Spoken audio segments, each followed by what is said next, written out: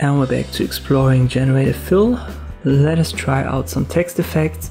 To be honest, I think that Adobe Firefly is currently a better option, especially when you have something specific in mind. With Generative Fill, it's a total hit and miss. Let me press T for the type tool. I'll type an example. I'm very creative today. Let me try, maybe 100 is too big, but I definitely use this font here, brush, script, MT. It's inbuilt if I'm not mistaken. Then I press Ctrl A and I center it while I have the move tool active. I can use the top menu. Let me go to 80. Once again, Ctrl A. Move tool is active. I put it in center. Now I hold Ctrl and I click on the T of my example text layer. This makes the text selected. I go to select, modify and expand it slightly. For my canvas size 5 should be fine. What works is when you want to apply textures and you've got nothing specific in mind, you can just type in texture and it gives you some good results. But when you want to have something specific like a wooden texture, at least in my tests, it didn't produce anything that's usable. But here the second one, it's not too bad. As I've said, it was just a random generation, and then you have at least one good result per iteration. Let me try metallic. This produced good results for me so far, but here absolutely unusable. I'll regenerate it.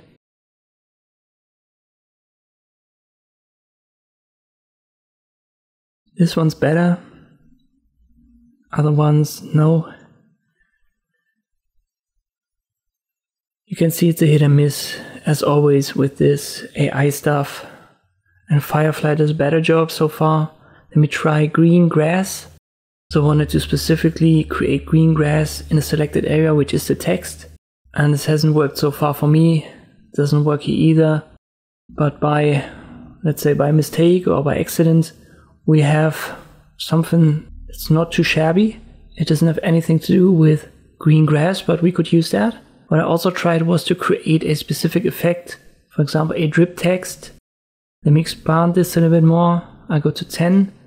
And now I've used the lasso tool. Add to selection is active in the top. And now I left click, drag and add these parts to our selection. These are meant to be the color drips. And again, total hit and miss. Let me simply try drip. And I'll make it color drip.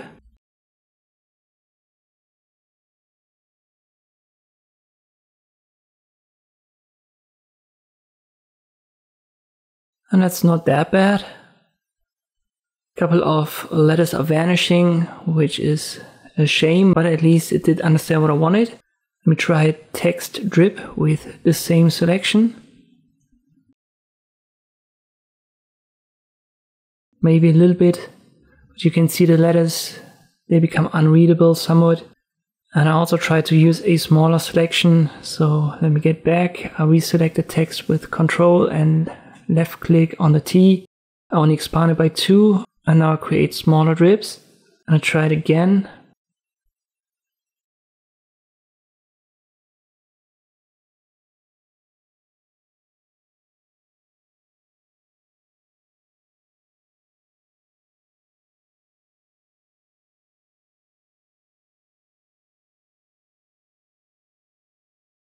First try text drip.